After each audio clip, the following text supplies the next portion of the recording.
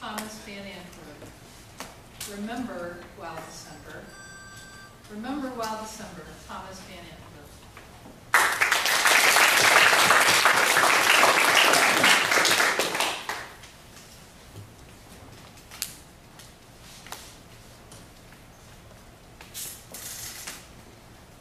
Madam Contest Master.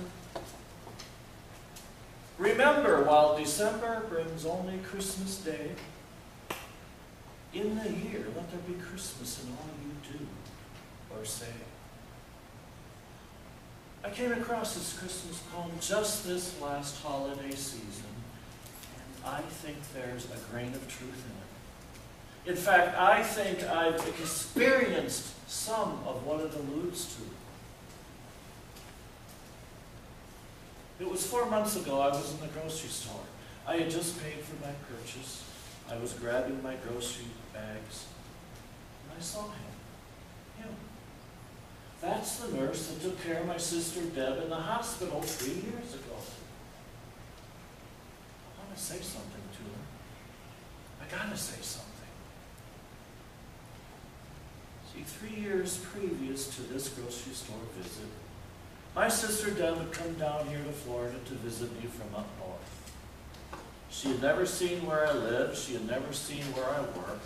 She wanted to come down, visit, have a good time. And I told her, Deb, come down anytime. Anytime is a good time.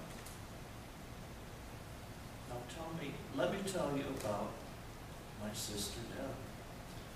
We go back a long way, all the way back to the day of my birth. She was 8 years old at the time, and she was thrilled to have a little baby brother. I have the pictures to prove it.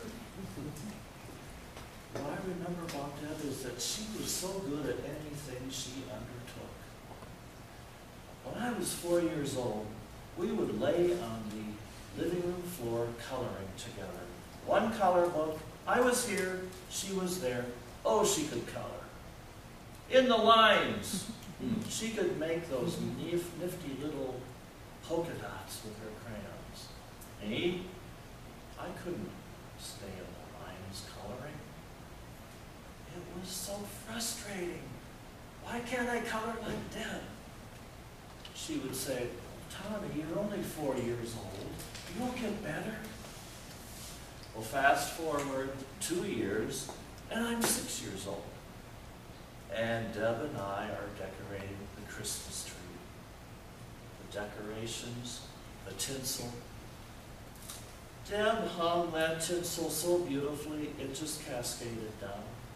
Her tinsel looked like this. My tinsel looked like this.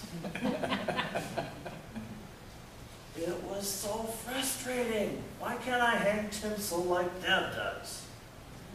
Deb would say, well, Tommy, hanging tinsel takes practice. You'll get better. That was Deb, always an encouraging word. Well, fast forward a number of years, and Deb's graduating from high school.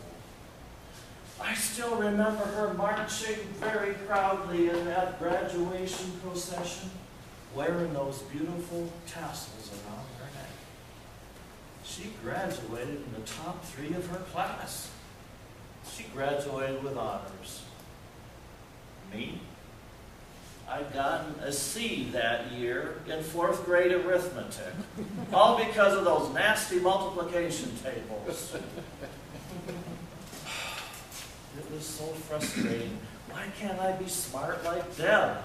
Deb would say, Tommy, multiplication tables aren't exactly easy. It takes practice.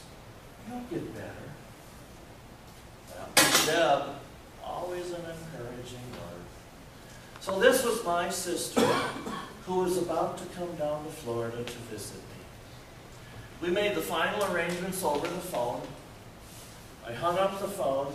I immediately went to the next room. I gathered up all my crayons and my coloring books, and I hid them away.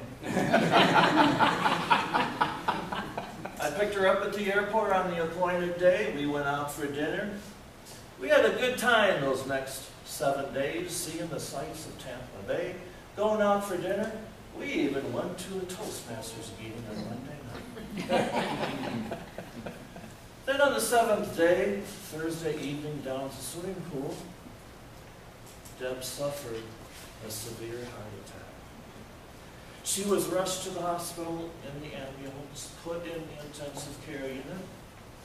Family members gathered from near and far. Somehow we knew Deb wasn't going to make it. 5 days later, she passed away. But during those 5 days, that nurse, who was now standing just a few feet away from me in the grocery store, took such good care of her and of us. His kindness, his understanding, his sympathy, I'll never forget it. So with my grocery bags, I walked over to that nurse in that grocery store at the end of the grocery line, and I said, "Excuse me, sir, you don't know me, but 3 years ago, you took care of my sister Deb in the hospital before she passed away. And I just want to tell you that I really appreciate it and I'll never forget it." And that nurse turned to me and said, "You don't know what it means to me to hear you say that. Thank you so very much." And I walked out of that grocery store with my grocery bags. And on the sidewalk I said, "Wow, I wasn't expecting that. I'm glad I said something." I think there was a little bit of Christmas in that grocery store that day. And I think there was a little bit of Christmas in that intensive care unit 3 years previous. And maybe that's because during her short life on this earth, Deb put a little bit of Christmas in all she said and did towards all the people who crossed her path in life. Just this last December at my home Christmas party, one of my guests came up to me and said, "Tom, your Christmas tree is so beautiful. Every strand of tinsel is hanging perfectly straight. It's beautiful." And I smiled and I said, "Deb, I finally got better." Remember? Well, December brings only Christmas Day. Through the year, let there be Christmas in all you do or say. Madam Congressman.